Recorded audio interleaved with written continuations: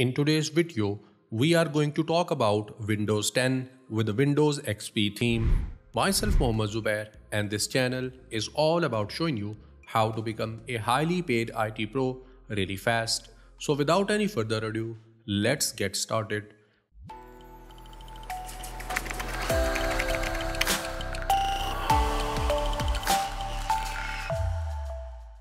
Well, this is my Windows 10 and I'll show you that how you can convert it with the Windows XP theme. To do so, you will have to download some of the files. First one is a skin pack for your Windows XP, then you need some images for your Windows XP theme, and at the end you will need a tool that is called as OpenShell. So first of all, let's download XP skin pack. I will put the link in the description of this video as well. So from here, go to the Windows section. So I will just click on it. It will open a new window for us. And then from here, we'll look for Windows XP theme. So I will just scroll down and I'll look for Windows XP skin pack. So here it is. So I'll just click on this one. So this is how it's gonna look like. If you scroll down here it will give you the option to download this skin pack for free. So I will just keep scrolling down, and here we have the option we can download full version for around $5, and we can also download the free version, which will be the light version obviously. So I'll go with the light version because it will be enough for me. So I'll just click on it. Here it says no icon and extra for Windows 7, 8, 10, 11. We do not have to worry about it because I'll show you that how you can download icons as well. So now I'll go to this page, and from here I'll just click on skip and download XP skin pack. It will download a file for me, and here we have the download link. We have two ways that we can download this one. First one is skin pack XP for Windows 7, 8, 10, and for Windows 11 we have a separate file. I'll go with the first option because we are going to do this for Windows 10. So I'll just click on this one. So here we have a file. I'll just start download process and it will download in a minute. So I will just open this one, and now here we need to enter the password, and the password is skinpacks.com. Hit enter, and now it is ready to be extracted. So this is the destination where it is going to get extracted. I will extract it onto my desktop. So this is my desktop. I'll create a new folder. I will name it as skin pack. After that, just click on OK, and now just click on extract. It will extract all the files for us, and now I'll head back to my desktop. So here we have our folder with the name of skin pack, and here we have a new folder. Basically, we will extract and we will run the program from our new folder, and everything will be stored in this folder. So you should keep those folders for your convenience. So I'll just open my new folder, and this is my program. Now it's time to run this program. So I will just open it, and it is unpacking our program. So after that, we'll start the installation process. So this is how it looks like. So just click on next, accept the license agreement, click on next. And now we just need to click on install, and we do not need to change any of these things. So I'll just click on install here, and now it will start the installation process in our Windows 10. From here, just click on next, click on finish, and here it is asking us to reboot our system, or if you want to reboot it afterwards, you can do so. But I'll reboot it now so that all the changes can take place permanently into my Windows 10. So I'll see you after the restart of my system. We are done with the reboot of our system. Now to put the XP theme onto our Windows 10, again we need to go to our taskbar setting, or you can open the system setting and you can go to the themes as well.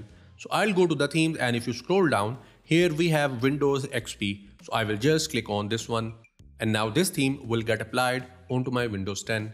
If I just close this window, here you can see this is how it looks like now. And let's open our file explorer and let's see if the changes has taken place onto the whole system or not. So I'll just open my file explorer, and this is how it looks like. Here you can see that everything is looking like Windows XP. Here you can see the icons and different arrangements of our repositories, taskbar, and everything. So I'll just close this now, and now we need to go to our taskbar once again. So I'll right click on here and I will open my taskbar.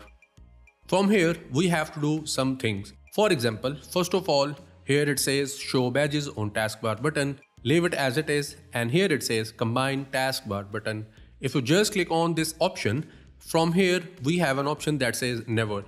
You should go with this one. So I'll just click on this one, And now we have tabs for everything onto our taskbar. And here we have an option that says use small taskbar button. So I'll just go with this option as well. And here we have everything in small now. After you are done with this one, go to your colors section. From here, we'll select a color. If you scroll down, we'll go with the blue one, which is this one. After that, scroll down one more time. And here we have two more options that says show accent color on the following surfaces. Go with both of them. I'll just click both of them in here. And we are done with everything that was needed to be done for our taskbar. So I'll just close this window. And now we need to download our OpenShell. The link is given in the description. Just scroll down and here we have our OpenShell. And just click on this download button. It will open a new page for you. So from here, we'll download the latest version, which is this one. So just click on the .exe file and it will start the download process. So I'll just click on start download. After that, just click on open. Now we will install it into our system. Just click on next. Agree with the license agreement. Click on next. Now again click on next and now just click on install. And now the installation process has just begun. Click on finish and we are done with this one as well. Now we need to download this zip file. Basically in this file, we have all the icons or you can say all the images that we need. So I'll just download this file as well. I will change its destination. I will download it onto my desktop. So I'll just click on save and now I'll just click on start download and it has been downloaded as well. And now we need to extract all these files. So I'll just double click on it and now I'll just extract it onto my desktop.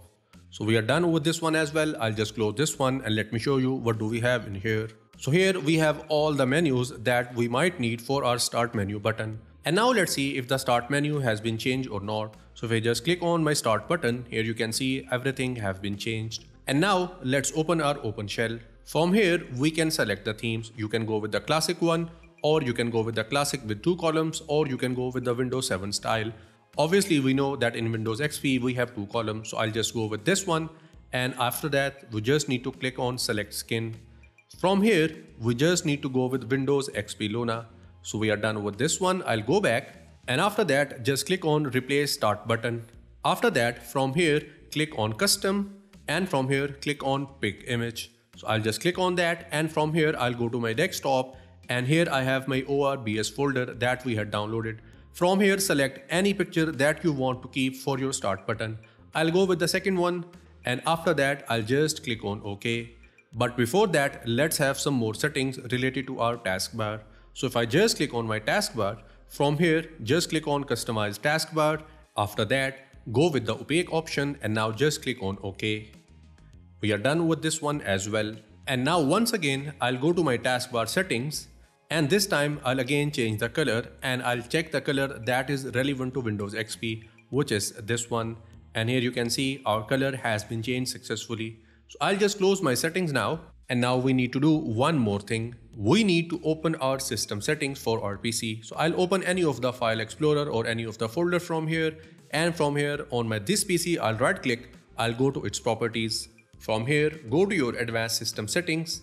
Click on settings. And click on adjust for best performance. From here, we have some of the option that says slide open combo box. Select this option and then click on smooth edges for screen fonts. I'll just check this one as well. After that, click on apply and just click on OK.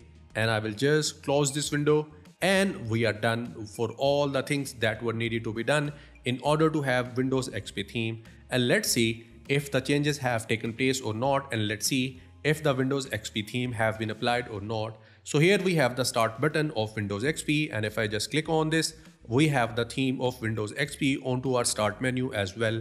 And I have already shown you that it just looks like a Windows XP theme when I open my file explorer as well. As you can see, I have the repositories, their icons and everything just looking like a Windows XP. And that brings us to the end of today's video. I hope now that you must have enjoyed this one and you will experiment this one onto your Windows 10 as well. And if that is the case, please leave a like, subscribe and press the bell icon. I'll see you in the next video. Till then, take care.